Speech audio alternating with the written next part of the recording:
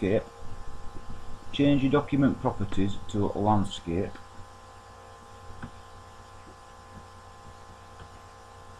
Select this circle for a shape,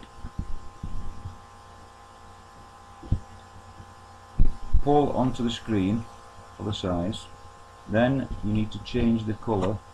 You'll have to ignore that, I don't know what happened to my screen capture, it does it a few times. Change the colour to red, which is in the bottom of the colour chart. It does come back on eventually.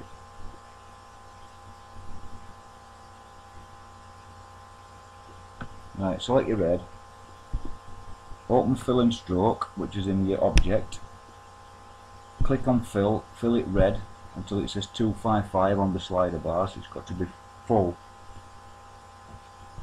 And then you do it on fill and stroke, and then you go back to fill, and then you unfill the circle, so then it just leaves a red outline. And then you go into fill and stroke style, and you put in the width, which is I normally put 0.2 millimeters, which will allow the laser to cut that size.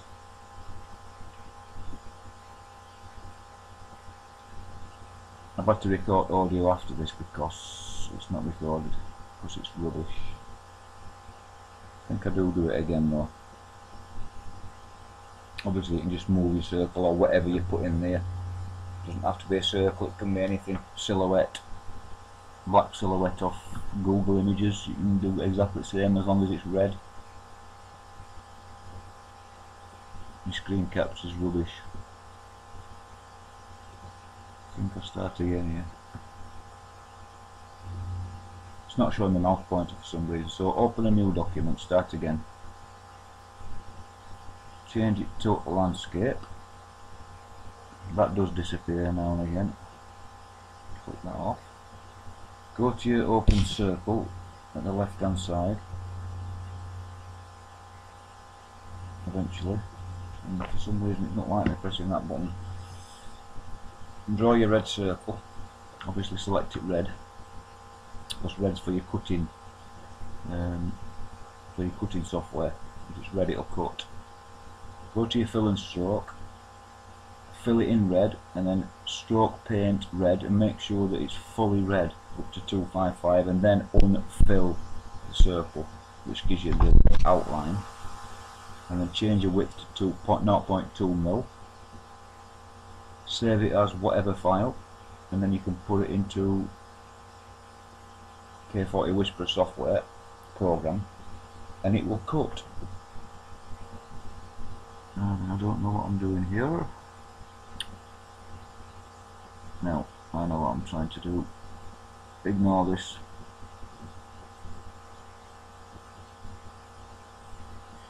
This is reality of real life. I don't know what's up with my screen capture, but it keeps doing it. Ignore that anyway.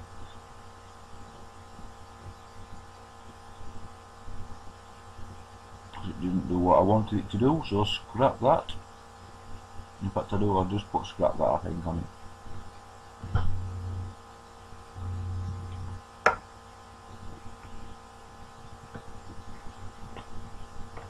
Yep, scrap that out of here.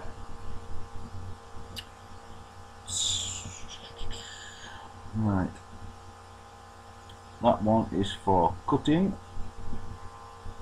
As long as you get into the fill and stroke, and you remember to get a thin red line by filling and then unfilling. Right, start again. Document properties, that's buggered off.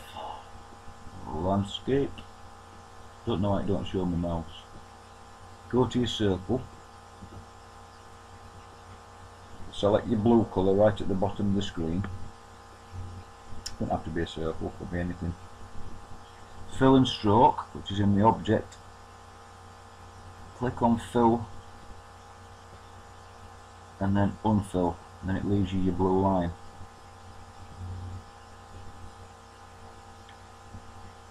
Ooh, it's having a right barney there. This is useless. Hope you get general idea. And when it's in that blue format, that's well, I call it engraving. Is it not rastering? I forgot what they call it now. But you know what I mean. You've got red, blue, and black. Black's your raster. But that has got to be 100% full maximum blue, because if it's not, it won't do it, and it'll recognise it as a raster, and it'll just engrave it.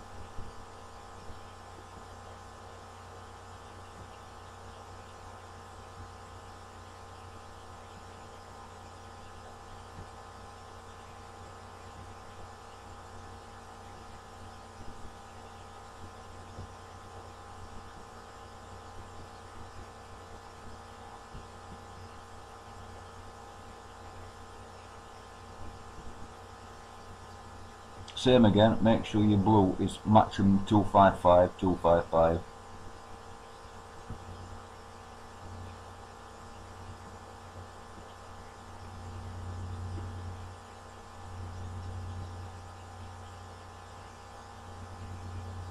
I think I gave this up as a bad idea.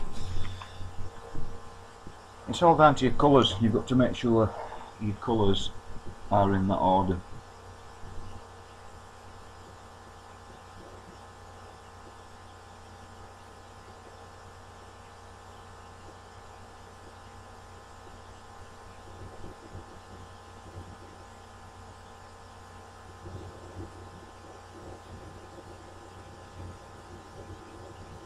And this is just for your lettering.